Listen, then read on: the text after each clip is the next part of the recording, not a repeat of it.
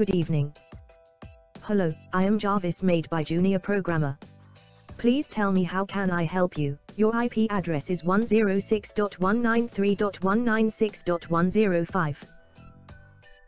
Open YouTube. Sir, what should I search on YouTube?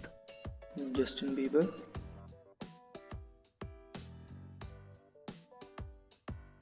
Like a Hellcat.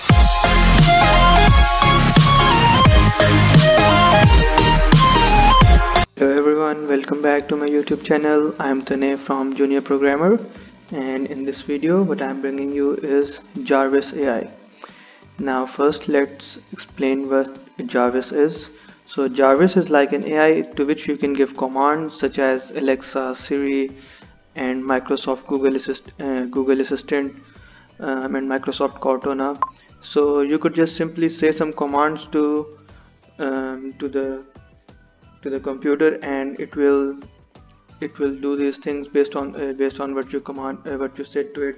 You'll simply speak and it will perform the function just as you could do in Apple Siri, Google Assistant, and so on.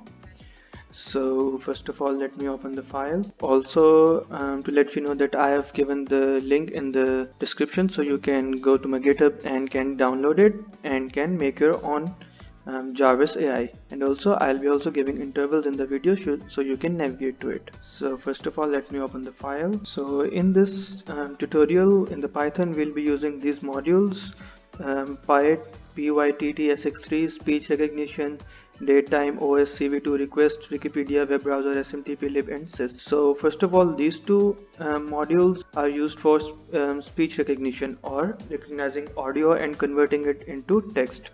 So we'll use it to convert the audio to the text and give the command to the computer. Then datetime, OS, and then CV2 is OpenCV, some of methods within this code. Then we'll use request to access the internet and open the websites that we'll code in this. We'll also use Wikipedia, web browser, smtplib to send emails, and so on, and then sys. So these are the modules. Okay, so you could also install PyAudio. Now if you have any trouble installing PyAudio, what you could do is first of all go into the command prompt and install pywin, and then using the command pip install pywin, then you could do pip install PyAudio and it will work. Okay, so moving on to the code.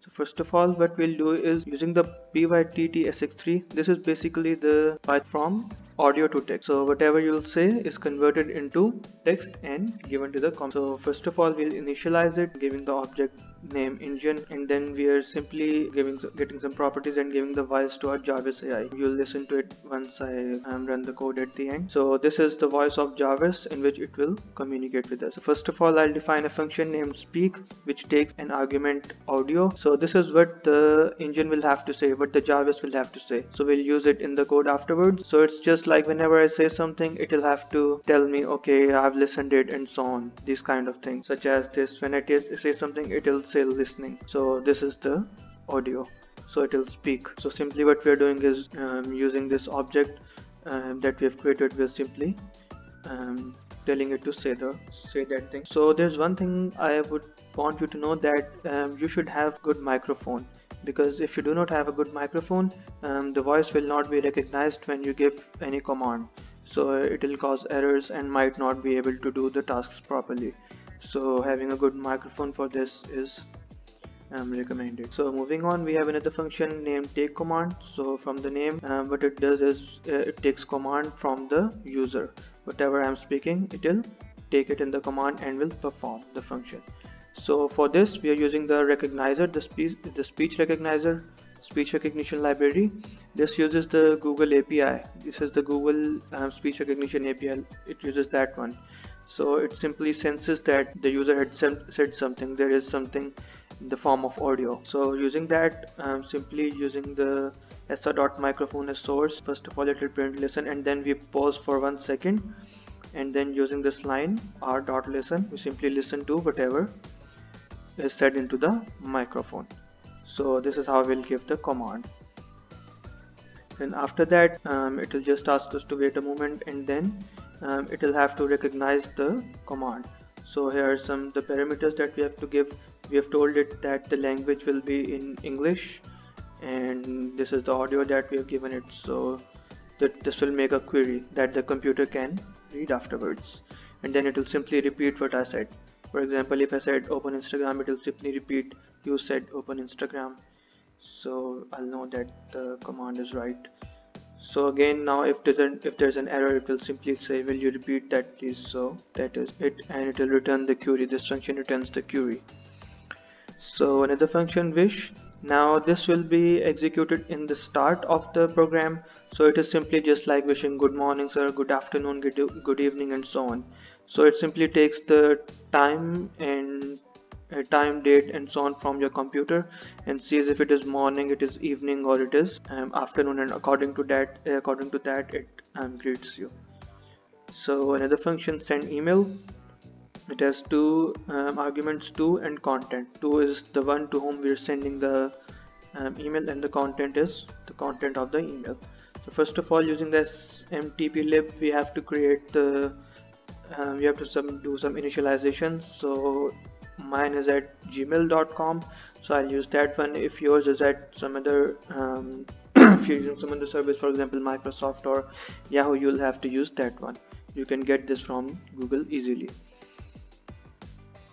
Now simply just setting the object and setting some properties. So here using the server, the object will log in. So here you'll enter your email address.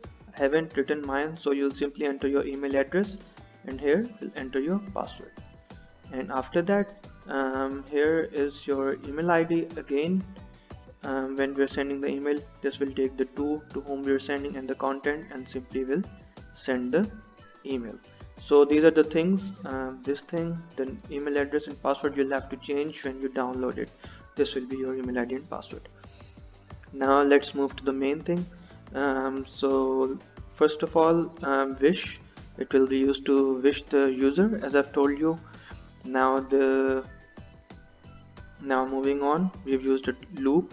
So while true, this will keep on running. So first of all, it takes command in lower. Now lower means that it takes the command in lowercase, and you so whatever we have to use in command later on, for example this open studio is the name of the command, so we'll have to write here in lowercase. We can't do uppercase and lowercase mixed or uppercase, so because it will show an error. So again, open notepad, open cmd, all of the things, commands are written in lowercase, so you'll have to look onto this. So the first command is open OBS studio. So open studio will be spoken by the user, and then this query will be performed. So if I say open studio, if I say open studio, this means that first of all it will take the command what I have done and save it in the query using this function that I have explained before, and then if in the query it will sense that whatever that I spoke this and then convert it into a text, and the text will be open studio, so it will return this. And then if within the query it returns open studio, then it'll simply navigate to the path of this exe file, and then simply start file using the OS start file method. So here is the path of the file that will be executed. So you need to make sure that you use these two backward slashes to avoid any problems, or use one forward slash. It is better to use these two because it is more of a convention. So moving on, similarly we can use the command open notepad. So again we are giving the path where the executable file of notepad is, using the complete path, and then simply start file using the os.start file method. We're opening the file. Again similarly we're opening the command prompt. This time we're using the os.system method to start the command prompt. Now we could also do this for the Visual Studio. So this is the command, open Visual Studio Code, and again the complete path and start file. So what you can do is that you can change the command to yourselves. For example, I have written open cmd, you could also do open command prompt and then execute this.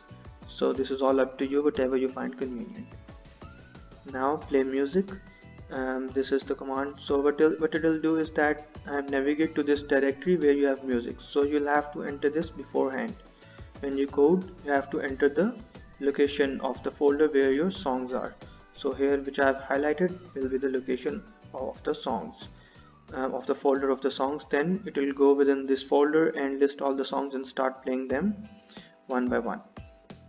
You could also search your IP using what is my IP address, and again in this one what I've done is using the HTTP module. I've just gone to this website. In this website you could simply see the IP. So what I've done is go to this website and get your IP address. And I've also included the function of Wikipedia search. So open Wikipedia, it will search Wikipedia, and then moving on, whatever we'll say, it will search in Wikipedia and then speak the results to us. We could also open YouTube and other websites. So when you open YouTube, the first thing it will ask is what to search on YouTube, and you could also give it whatever you want to search. So when you say open YouTube, it will ask, sir, what should I search on YouTube, and it will ask, and you could give in whatever you want to search. And in this case we're using the web browser library. So similarly with the Facebook, using the web browser library and navigating to facebook.com, we could go to many websites, for example Stack Overflow, Google.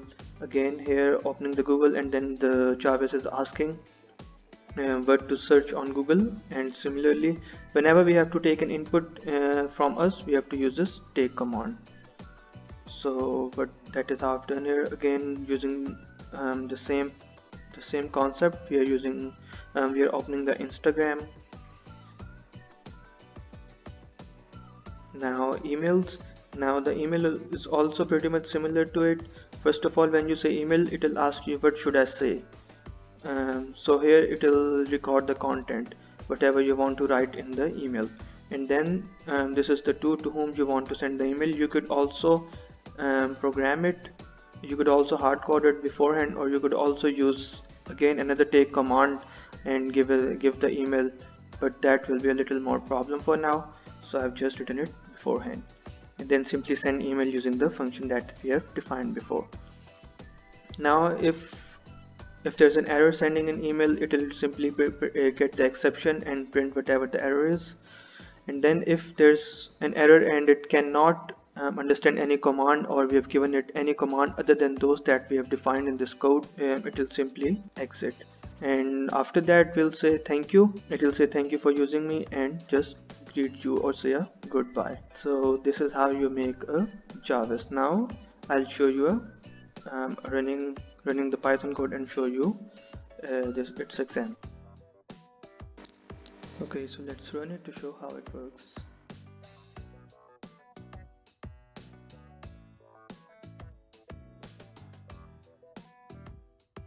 Good evening. Hello, I am Jarvis, made by Junior Programmer.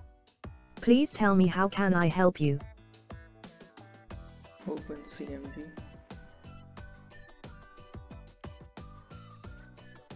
Open Notepad.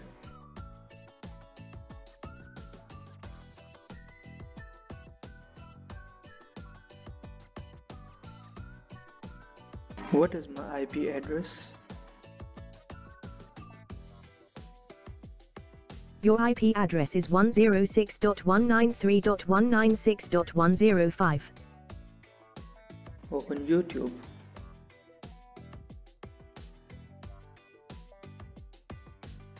Sir, what should I search on YouTube? Justin Bieber.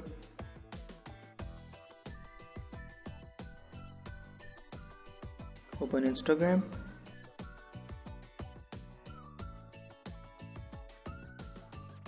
Thank you.